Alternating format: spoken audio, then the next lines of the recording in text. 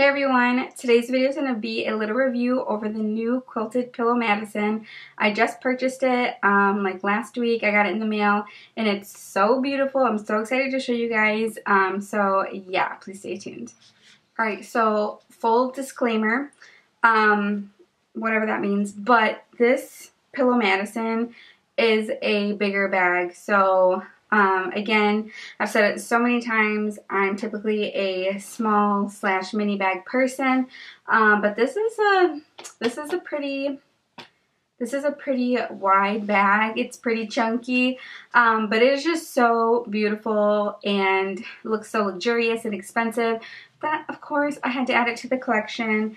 And I haven't even taken the price tag off yet, but here she is. It's so nice. I mean, clearly you can tell how big it is just from holding it up. And yeah, so it comes with like a nice little cushiony hang tag, just like the pillow tabbies. And this retails for, I don't know. I must have hit, the price must have came off. I don't know how much it retails for. I can't remember off the top of my head, but I'm pretty sure it's probably around like $500, just to take a guess. So anyway, this is just absolutely gorgeous. Love the little quilted design, how it's you know, at an angle. It makes it different from the other Madisons that came out that were quilted. I don't own any of those ones. I wasn't really a fan of those ones. I don't know. I think it was just a little bit too boxy for my liking. Like, it was literally so structured and so boxy. I don't know. It just wasn't my cup of tea. It wasn't really pretty, but just preference, I just didn't like it. So when I saw this one comes out, it looks way more like squishy and pillowy, just like the pillow tabby. It is exactly that, but the Madison. So as you can see, it is a bit wide, and it does have a really nice pocket on the back here, so you can put phones and whatnot. And because it is, oh, it's magnetic. I did not even notice that. That's so nice. It's a little, you see that? It's a little magnet. Love that. That's so nice. This would be a perfect pocket for like your phone or something, or, you know, money, papers, receipts, whatever.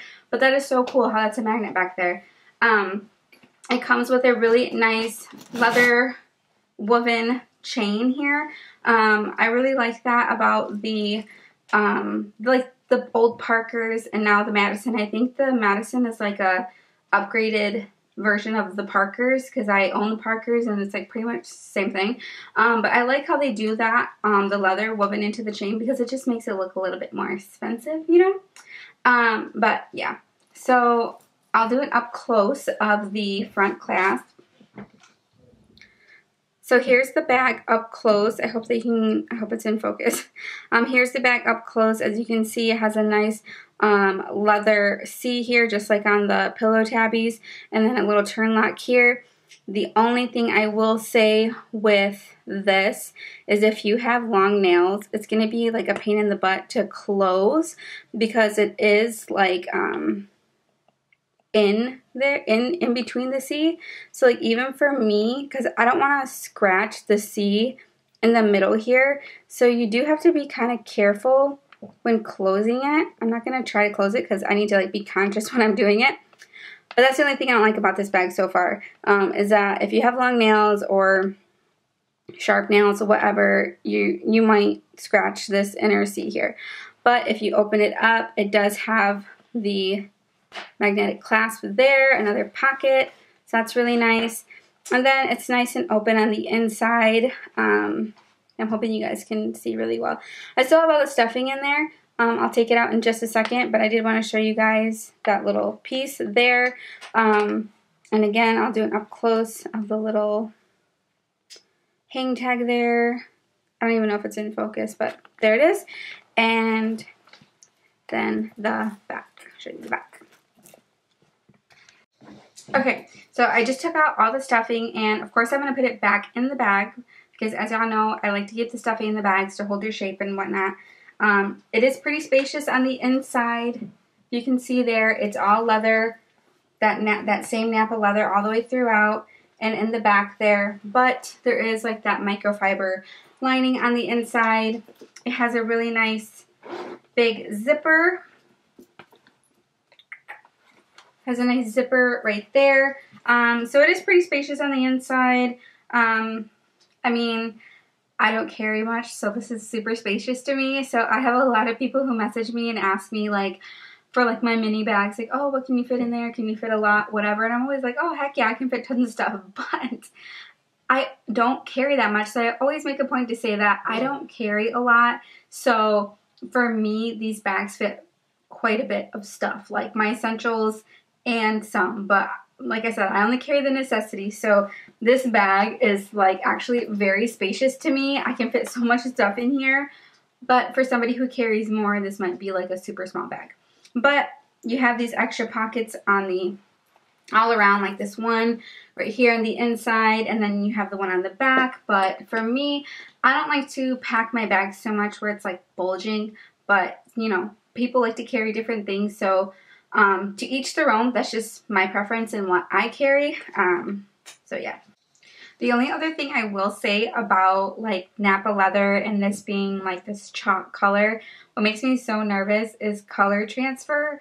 So like when I had this video out about the pillow tabby, and also I still get messages and like comments and things like that on how I maintain or clean, you know, like these chalk bags. Well, I am very, very conscious about what I'm wearing with, you know, light colored bags, because I did have an incident where I was wearing a coated canvas white Cassie, and it was, you know, leather on the top and then coated canvas on the bottom. And I was wearing like this green, and it was like this green and black shirt. It was like a tie-dye shirt, t-shirt type. And I had no idea that it was going to color, that the color was going to transfer on my bag. Like, it was literally the worst thing ever, because it was green and black, and I was wearing it as like a shoulder bag, and I did not even notice until I put my bag up on the counter to pay, and it was like black on top.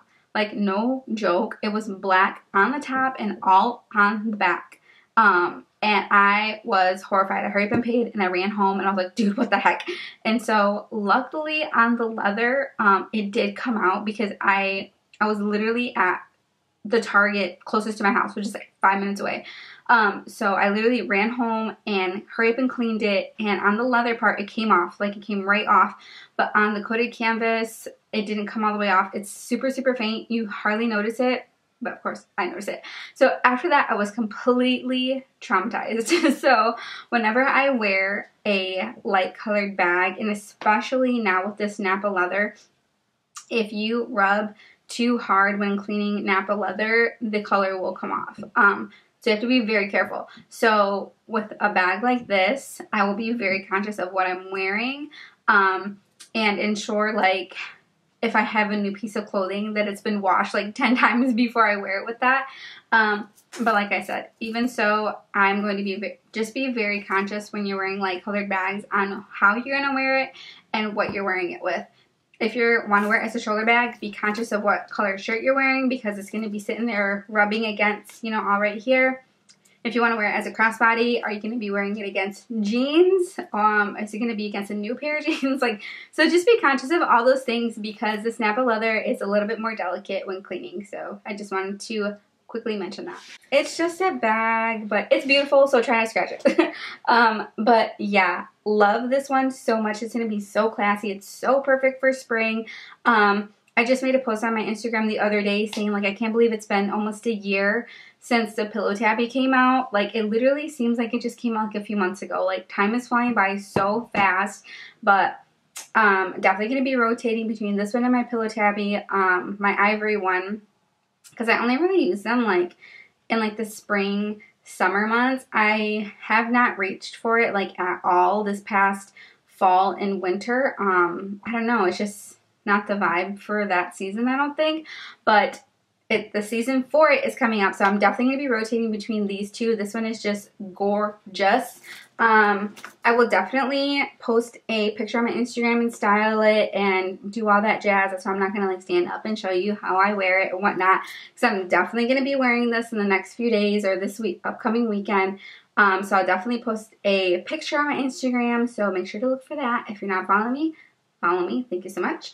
And yeah, so that pretty much sums up this like tiny little review.